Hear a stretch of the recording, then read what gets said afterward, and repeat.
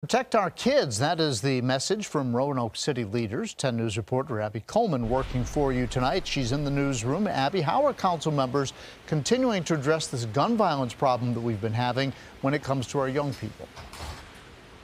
Yeah, John, City Council is facing a dilemma when it comes to gun violence and youth. According to the numbers, instances of gun violence involving children and teens are on the rise. The question is now what to do about it. You can't look at this and tell me that kids are safe in our city. Startling numbers presented to City Council Monday. Gun violence among youth in Roanoke continues to rise. Police Chief Sam Roman saying there have been 29 juveniles involved in an incident with a gun, 13 offenders and 16 victims. These are tough numbers. My position is, what can we do other than if the parents do not want to be parents? What can we do to protect these kids, and especially now?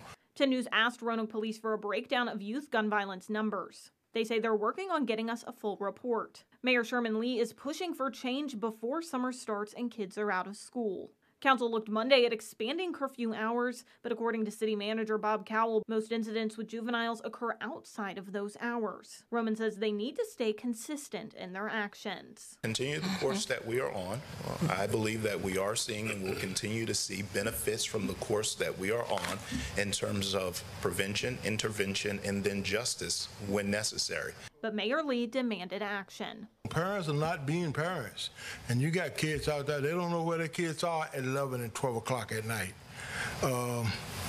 As mayor, I just can't sit by and say, oh, well, we'll catch them once the crime is committed. Council didn't make a decision on curfew yesterday. They say they want to look at other options, including after-school and summer programs. In the newsroom, Abby Coleman, 10 News, working for you.